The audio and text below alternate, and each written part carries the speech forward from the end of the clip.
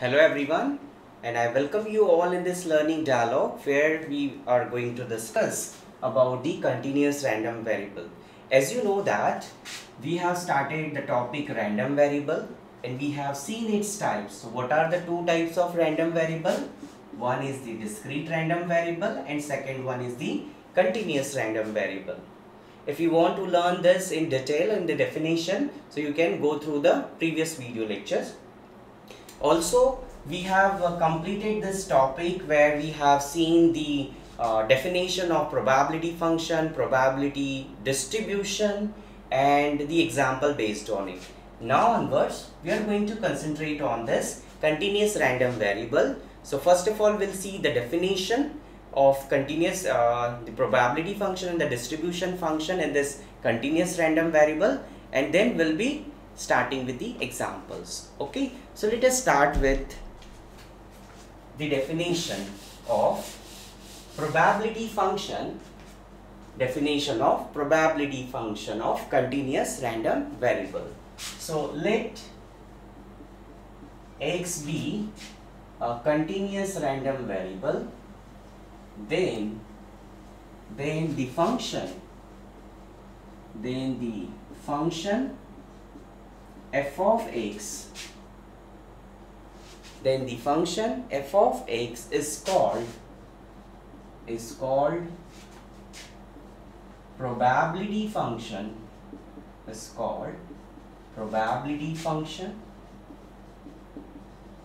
or sometimes this function is also called as probability density function, probability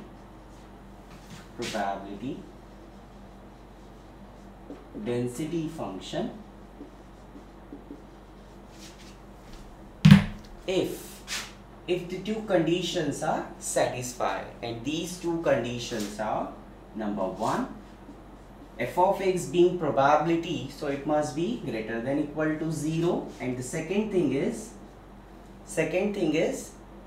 integration from minus infinity to infinity f of x dx should be equal to 1. Okay, so if you remember the definition of probability function in the discrete random variable, there also we have the same condition, only the matter of writing is different. The first condition is as it is. The second condition was of sum of all the probabilities equal to 1. There was a sum, but here it is a continuous sum. And what is continuous sum? Continuous sum is nothing but an integration, right?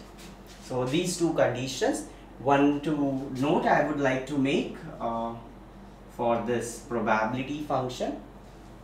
So the very first note is about if you have to find out probability of a less than equal to x less than equal to b, then it is given by integration a to b f of x dx. Okay, so this is your lower limit, this is your upper limit. Also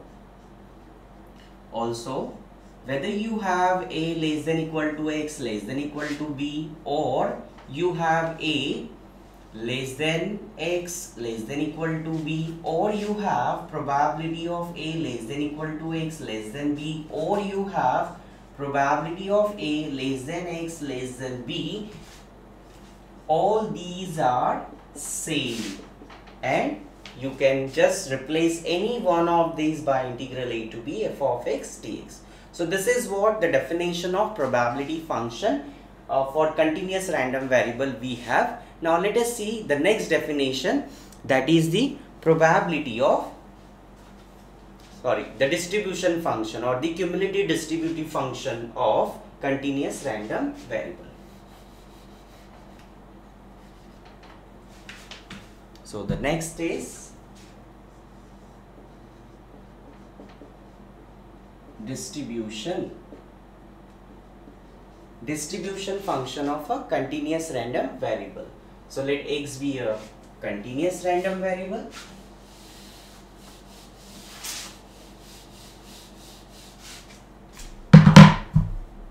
x be a continuous random variable, then then the function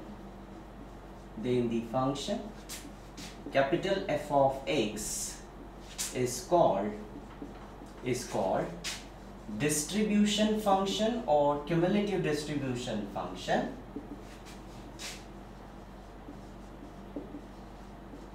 if it is defined as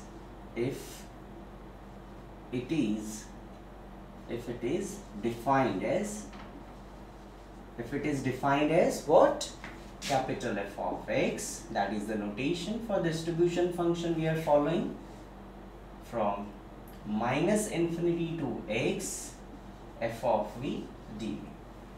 Okay, so if the function f of x is defined like this, then we say that this is a distribution function. Now likewise the previous flow with the previous definition, let us have some note.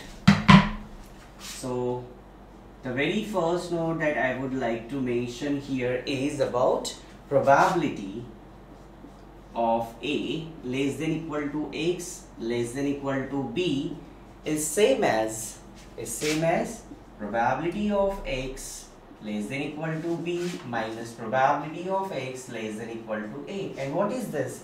This is nothing but my f of b minus f of a. Okay. Also, we have a relation between this distribution function and the probability function for continuous random variable, and that relation says ddx of f of x is same as f of x. Okay, so this is the result we have. This is very handy result when we are going to solve problems. So sometimes it will be given a probability function, distribution function, and with the help of that you can find out the probability function. Or if you are given a probability function, you can take integration of it to get the distribution function and so on.